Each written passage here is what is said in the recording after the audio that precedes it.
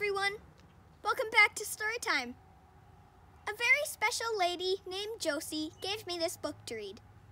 It's called Critter Crackers, the ABC book of Limericks.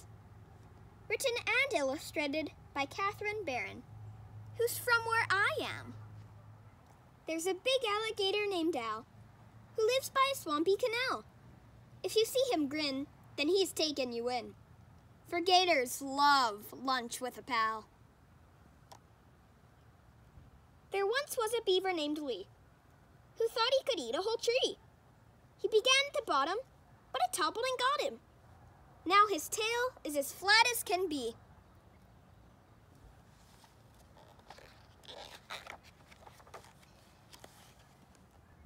A camel in Kalamazoo served tea to the Sheik of Shamu. With politeness extreme, she'd ask, sugar or cream? And then, is that one hump or two? A clever young dolphin named Dwight likes to search in the ocean at night. Of the dark, he's not scared, 'cause he swims well prepared with a high-powered, waterproof light. An elephant said, I suppose, some people make fun of my nose. But on hot summer days, I cool off in its sprays, 'cause my trunk doubles up as a hose. Freddy the Frog was unwise. He was tired of eating just flies. So he tasted some bees, then he gasped and he wheezed. Their stingers were quite a surprise.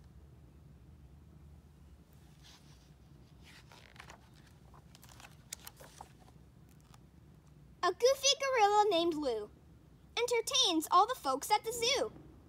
As they giggle and grin and say, look at him. He turns back and laughs, look at you. A spiny old hedgehog named Pickles admired his beautiful stickles.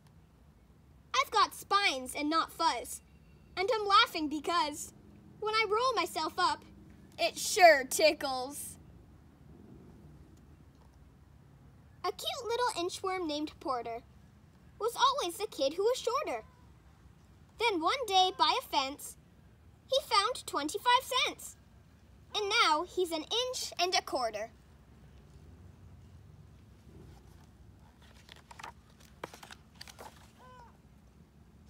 I know a swift jaguar named Jim, who's speedy and wiry and slim. When he whizzes past, he's going so fast that his spots can't keep up with him.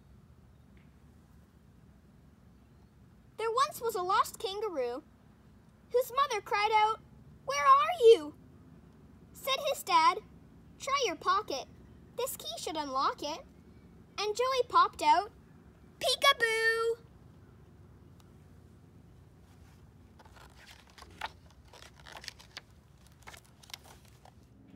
A fearless young lion named Wayne was prowling outside in the rain.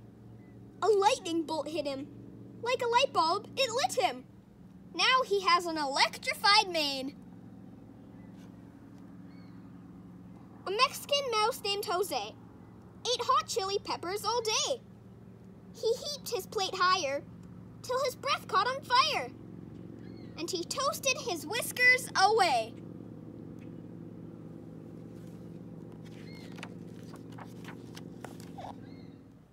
Nigel, a negligent newt, misplaced his mother's gold flute.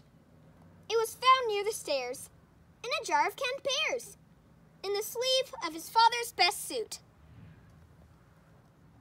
A little opossum said, wee!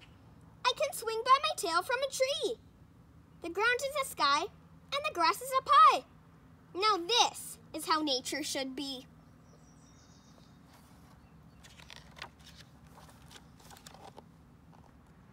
A hungry old pigeon named Mark ate popcorn and nuts in the park.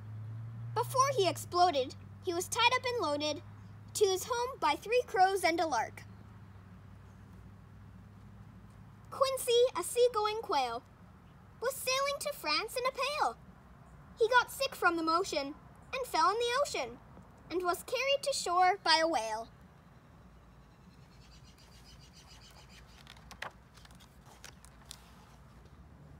Ricky, a ring-tailed raccoon, ate ice cream on a hot afternoon. The ice cream got squishy, and Ricky sure wished he had snacked by the light of the moon. A silly old serpent named Vance was invited to go to a dance. He spent $50 and rented a tux, but he couldn't fit into the pants.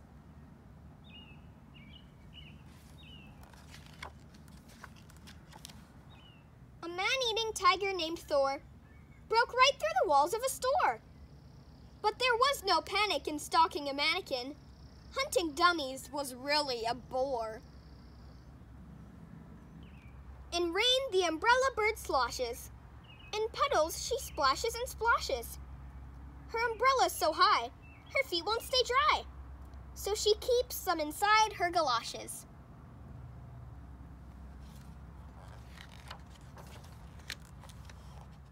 Vanessa the vulture sighed, "Oh, I'm not pretty like Carol the crow." Said her mother, "Don't weep, beauty's just feather deep. You're the prettiest vulture I know." I know of a walrus named Willie, whose fear of the water is silly. On his iceberg he blubbers with other landlubbers.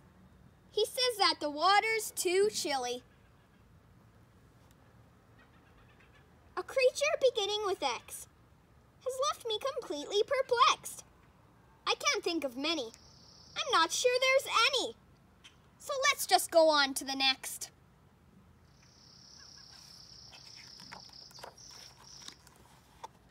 Yogi, a talkative yak, talked till his friends hollered, "Ack!" If you don't shut your mouth, you'll be known north and south as Yogi the Yakety Yak. There once was a zebra named Zay, whose stripes all had vanished away. And now he has lots of pink polka dots, of which he is proud, I must say.